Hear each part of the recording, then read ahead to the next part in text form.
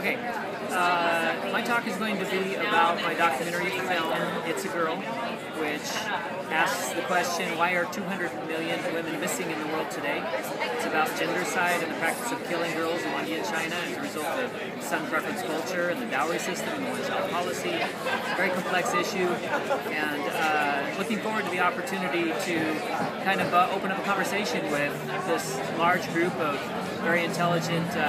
thinkers here and talk a little bit about the issue with them and just kind of see where it goes.